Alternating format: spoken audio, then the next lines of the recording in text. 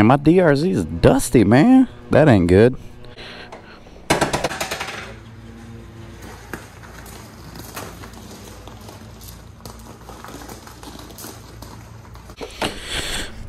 Let's give it some gas.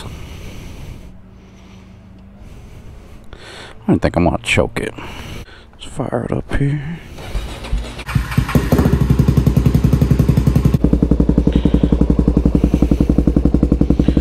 Yeah, that also has not been started in a long time. Well, she is sexy in the looks department. Oh man, I'm so excited to be back on this machine talking about it with you guys. First of all, I'll say if you're a newer rider, an experienced rider, no matter what, if you're looking to get a DRZ400 Supermoto, do it. Don't think about it. Spend the money, get it. You'll love it. We could stop right there, but we're not going to stop right there. We're going to keep on going and talk about some things that this machine is good at. In my opinion, this is all just my opinion, and some things that the machine is could be better at, or some improvements that could be made. I tell you, one downside is you become addicted. You never want to stop riding. Like, you'll find yourself sleepwalking out to your garage in the middle of the night in your underwear, and you'll wake up just sitting on it like you're ready to go. I don't know, maybe you don't do that, but it sure happens to me a lot. Fun factor, this bike is so much fun. It handles like a dream. In stock form, it does just fine. The Dunlops that come on, I think they're like Dunlop 207s. They're not the greatest tires in the world, but still, they get the job done. This is an excellent commuter bike. It's nimble. You can flick it around. It gets really good miles per gallon.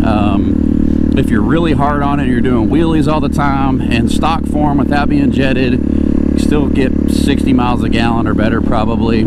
I did jet this. I did a 3x3 and a JD jet kit right out of the gate, like when I had maybe 400 miles on it, in an exhaust. I kind of did all three of those mods at once. 3x3 JD jet kit and an exhaust. So I didn't run it in stock form very long, but yeah, completely capable machine right in stock trim. Now this bike does not have the JD jet kit on it anymore. It does have an FCR39 clone. If you guys have been following along, you've seen that progression on the channel, and this thing rips pretty good. We did put that on when it was like, I don't know, I think we took it on its maiden voyage. It was like 12 degrees or some crazy shit like that. But yeah, it's doing fantastic now.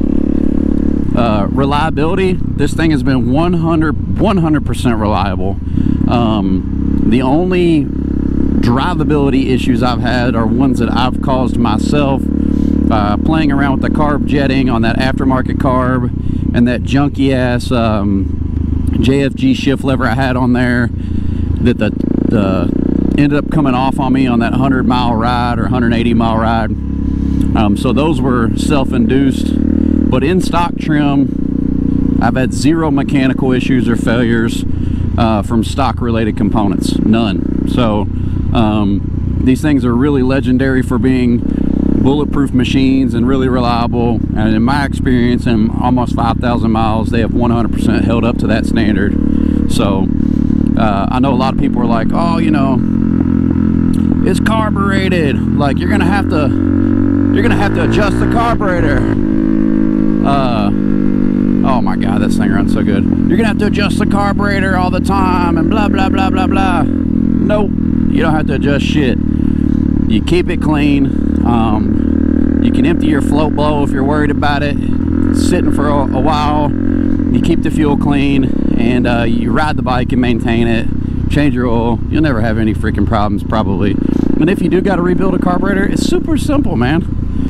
Less computer crap you got to worry about. You don't have to worry about freaking injectors and modules and computer stuff and tuning and programming and blah blah blah blah blah. It does great. I've literally ridden it in the snow and ice.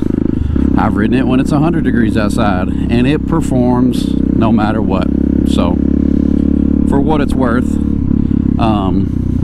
Excellent machine, super reliable. Reliability, check. But areas I think it could improve, I definitely think it could benefit from a 6th gear.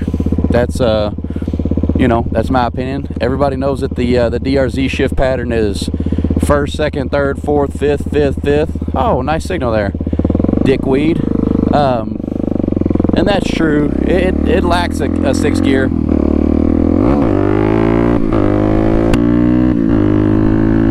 But yeah, it runs really good. Oh, hello, poodle. Ooh, sharp turn. But DRZs love sharp turns, dudes. A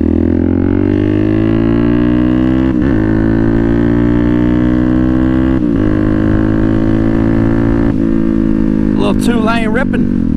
So we mentioned the 6th gear. I think it could probably desperately use a larger fuel tank. I know they make aftermarket larger fuel tanks, a Serbies or a Chirbies, whatever you want to call them. I know they make an aftermarket rig. But the thing about those, just in my opinion, is they're just ugly, man. Like these big, Gumby looking things, dude, that just look funky and out of place. And if it was a dual sport bike or, you know, an ADV bike or something, for me, maybe that will be a different story. But I'm not, then again, I'm not traveling on this thing, you know, thousands of miles at a time. I mean, I can do a couple 100 miles in a little day trip. And, you know, I normally fill up with the FCR and riding it kind of hard. I normally fill up about every 85 miles, and I don't even have to hit reserve in that time frame. So, you know, the fuel stops are frequent, but the fun per fuel stop is high. But another positive is the aftermarket following, right? There's tons of aftermarket components for these bikes. They made a ton of them, so you can get parts anywhere. A comfortable cruiser, it's comfortable with the Seat Concepts seat. Without the Seat Concept seat, go out to your fence in your backyard, throw a leg over that, and how that feels on your ass. That's kind of how riding a factory bike feels with that narrow seat. So it is not the most comfortable in factory form, but the Seat Concept seat, I know it was an expensive upgrade. It was like 300 bucks. Definitely worth it in my opinion. So if you're gonna get it and you're gonna put miles on the bike, I mean, if you're doing, you know, if you plan on riding 20 miles a day, no sweat, stock seat will do you fine. If you plan on riding 50, 60, 100 miles or more, I would probably definitely put a Seat Concept seat on it. And it sounds good, man. This thing freaking barks. It's like when I was a kid, I always wanted a dirt bike that I could ride on the road. And that's exactly what this is. It's a dirt bike that you can ride on the street. So all of the, you know, nimble agility that you get from a dirt bike, boom, you got it right here in your daily cruiser. The factory headlight sucks. Standard halogen bulb. I honestly think that's probably one of the first things you should do is put a J&S Engineering headlight in it. I did get the J&S Engineering headlight that's the Morimoto version. It's the more expensive one, but the light output's pretty good.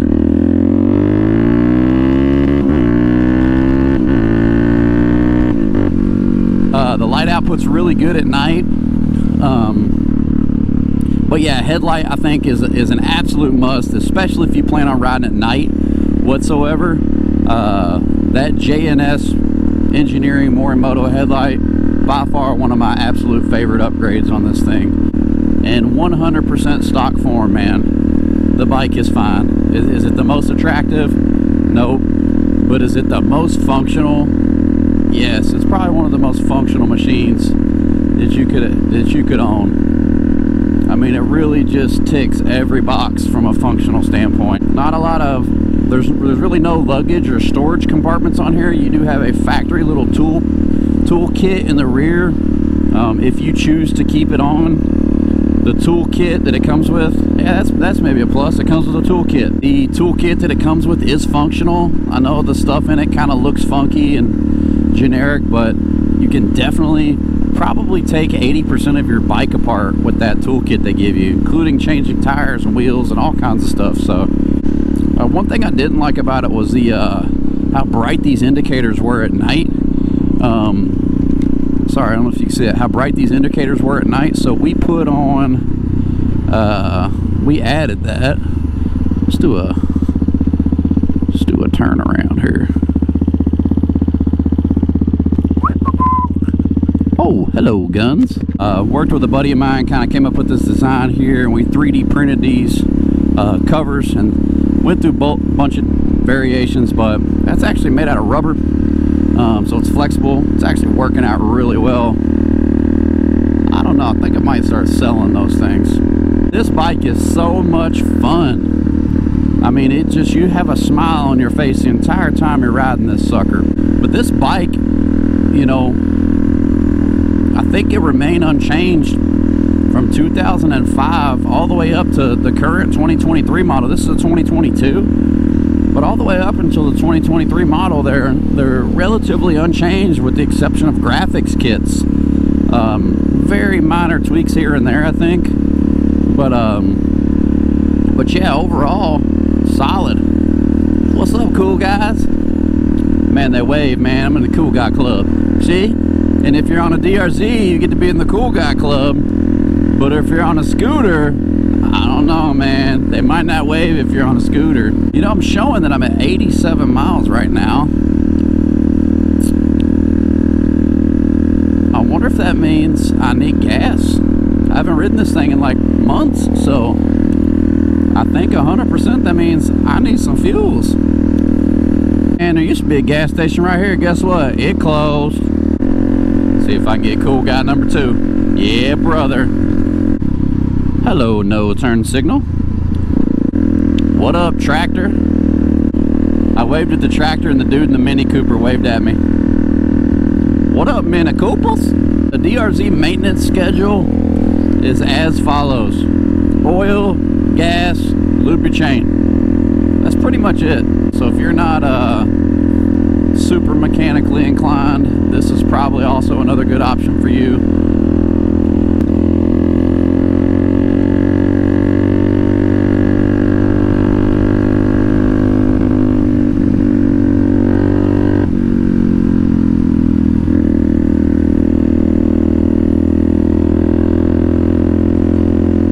Just in 6, I'm not downshifting or anything, but it's just got plenty of grunt, even in top gear, just to zip up hills. No problem.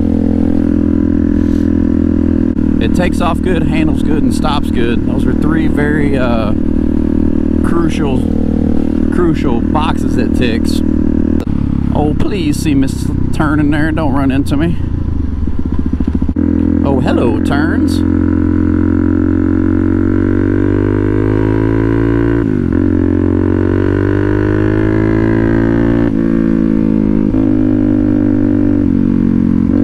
Bike, I mean, it swallows the turns up.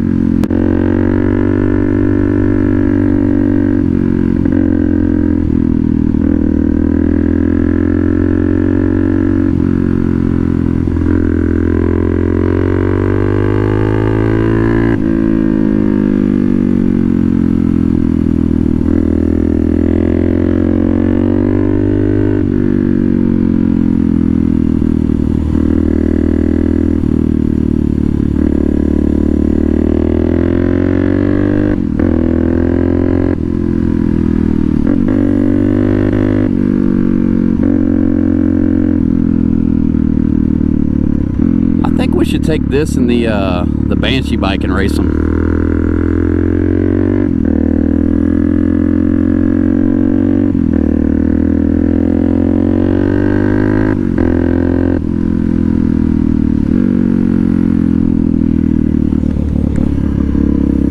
That would be fun.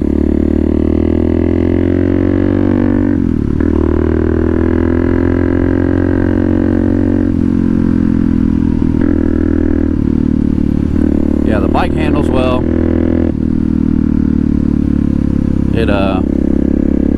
It's just a pleasure to ride. Upright seating position. You're not all slumped over and your back doesn't hurt. people like me.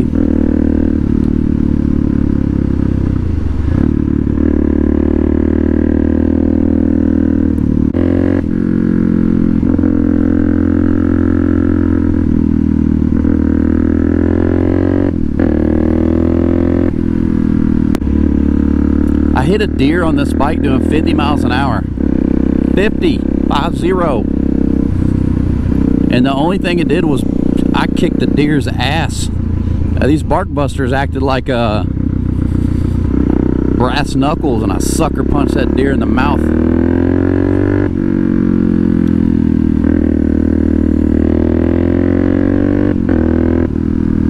See? Stops good.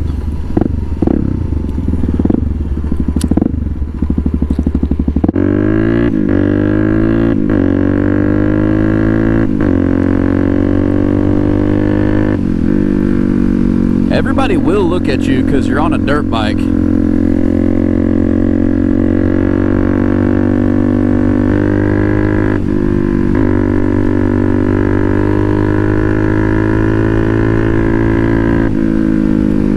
Buy one, you won't regret it.